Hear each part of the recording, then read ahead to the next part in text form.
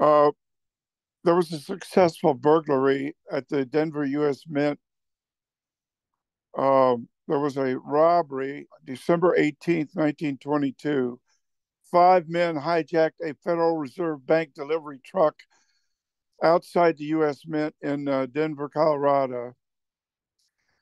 And at the time of the robbery, the truck was being loaded with $200,000 in $5 bills. Now, I walk around with $5 bills, but not $200,000 worth. Can you imagine how many pockets of how many trousers it would take to stuff $200,000 worth of $5 bills?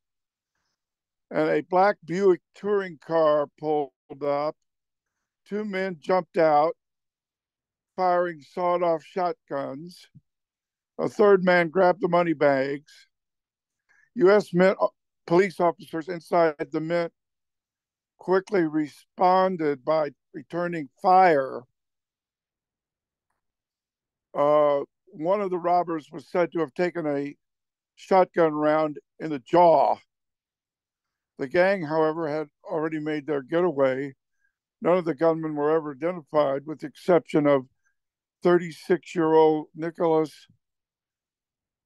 Trainer, who was killed during the shootout. And the case remains unsolved to this day.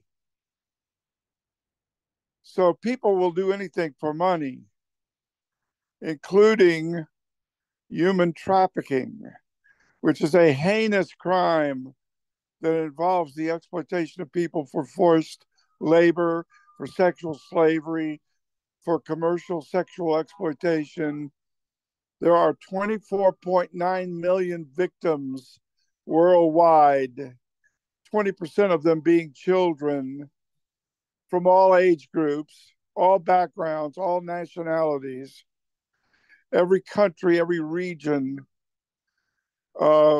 even across the borders. And we have a porous border, of course, the southern border of the United States, where these traffickers are freely moving around. And we need to think about this, because this is something that's going on right now.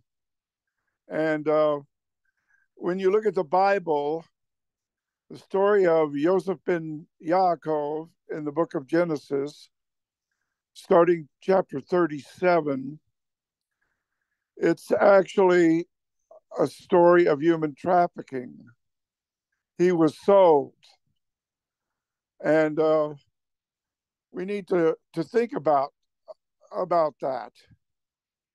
We need to think about how he is also a type of Moshiach ben David. Yes, he's ben David, but in a sense, in a typological sense, he has been Yosef. Not the way the Talmud twists it around, but the way the Bible makes it. Yosef Chai, he's alive. The goal of his people, sold for silver, stripped of clothing, bound and imprisoned, offering forgiveness and reconciliation, not recognized by his own people, and then finally recognized. The Roeh, the shepherd, beloved of his father, as the Atik Yomin loves the Bar Enosh, who comes on the glory cloud, who is the revealer of secrets. Yosef Chai, he's alive. Psalm 16:10. These are some of the parallels which are in the scriptures, which are much more exciting than rabbinic opinionation. Yehi Adonenu, Yehi Adonenu, Morenu, V'Rabbeinu, Melech HaMashiach, Leolam Vaed. When Bathsheba says this, the typological foreshadow points toward Moshiach ben David. and not some dead and buried local rabbi. My dear friend, don't be taken as merchandise. Don't, do you not understand what the scriptures say? We're talking about Colossians.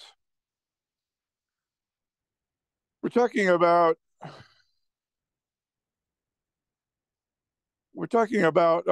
being made merchandise. What a terrible thing that someone can be made merchandise, like a human being trafficked. It says, Arur asher lo yakim es divrei haTorah hazot la'asot otam va'amar kol ha'am omein. Cursed is everyone who does not uphold all the words of this Torah to do them. And all the people said, Omein. Make sure no one makes merchandise of you with any human philosophy, any Tanya, any. Listen, there is human trafficking. There is horror for the whole human race in the fact that we have been sold into sin. And King David tells you this. Now, if you want to take a rabbi's opinion over his, you can. But he says, Ubachet Yahemati imi. In sin did my mother conceive me. I was a sinner from conception. I was born, sold under sin. We're talking about Het Kadmon. To purchase, to be sold under sin is found in Romans 7:14. It is part of the passage where the Shaliach discusses the struggle with sin. We know that the Torah is spiritual, but I am carnal, sold under sin. This expression conveys the idea of being under the human trafficking power or dominion of sin, being in a state of bondage to slave master Het, who is your human trafficker, and being under this control.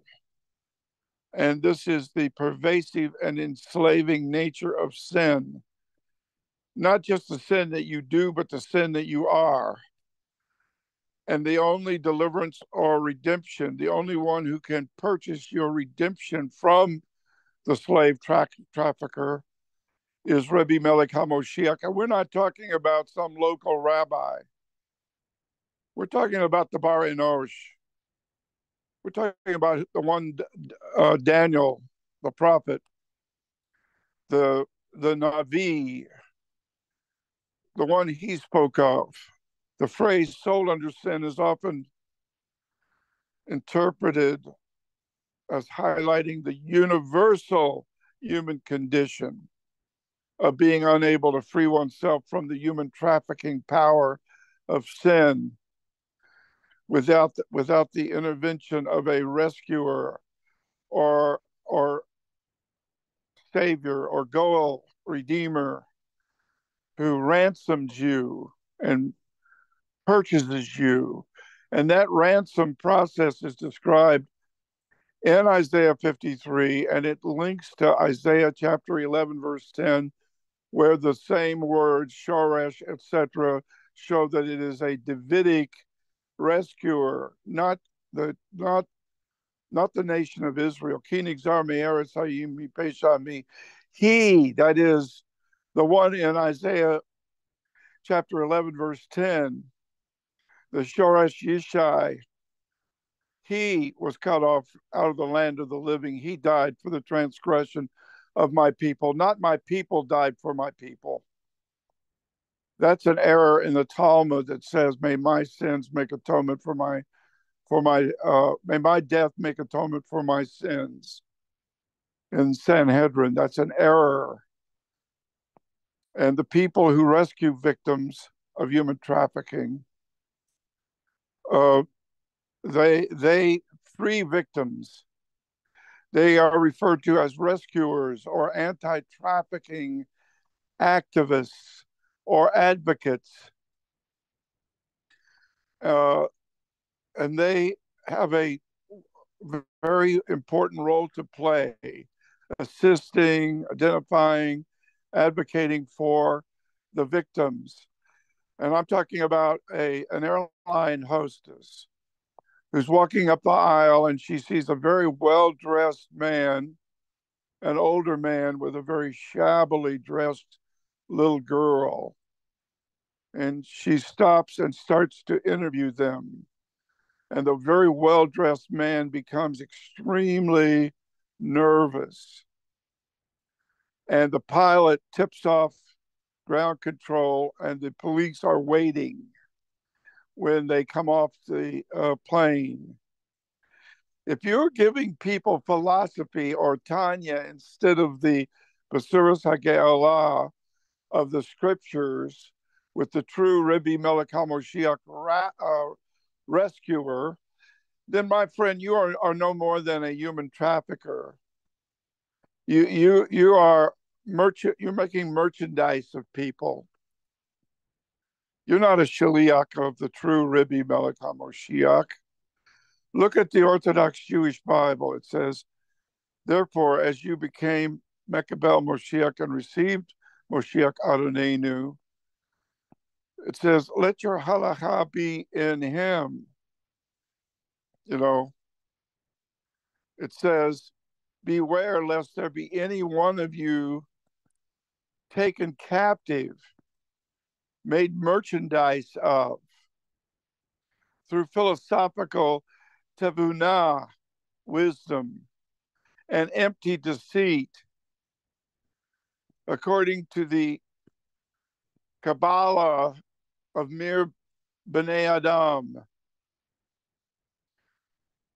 You know, you might find words in the Torah which we would agree with, but then if you twist those words and give people a bunch of hot air and rabbinic hot wind, and you don't give them the truth, then, my friend, you are making merchandise of people. We're talking about Rebbe Melech HaMoshiach and philosophy. We're talking about the scriptures. We're talking about Yahi. It says Yod Het, Yod Het Yod. The Yahi. Yehi Adonenu Morenu V'Rabbeinu Melech HaMoshiach Olam Va'ed. It's a phrase in the Torah. It belongs to Messianic Judaism. It doesn't belong to anybody else. Yehi it means may our master teacher and Rebbe long live. And he did. He stood up alive from the dead. The wife of the king said this, and we who are Kedoshim, we are his Kala. Read the book of Revelation, and we say this because we know he's alive. And this is what the scriptures teach. We don't make merchandise of people by teaching something else. And I want to pray right now. Yehi Harabi Melech HaMoshiach. Yehi Haribi Melech HaMoshiach. That people will turn to the truth and stop making merchandise of people by giving them a false Basuras HaGe'olah and false tikva, or false hope, and false doctrine not rooted and grounded in the inerrant scriptures. And that we will say, Yosef Chai, Moshiach Chai, Ribi Melech HaMoshiach Chai. And we will cry out to God to rescue us from the Het Kadmon, being sold under sin, that is true, that David believed in. A sinner from conception. That's what he said he was. And that's why he needed a creationary miracle. Bara, create in me a lev tahor, a clean heart, a ruach nachon, an upright spirit. He wanted regeneration. He'd had shoot. He wanted the true Ben David, whose body did not see Shahat, not some impostor moldering in the grave in Old Montefiore Cemetery, but the real Mashiach, the real rescuer, who can rescue every mortal soul in the world caught in the web of human trafficking,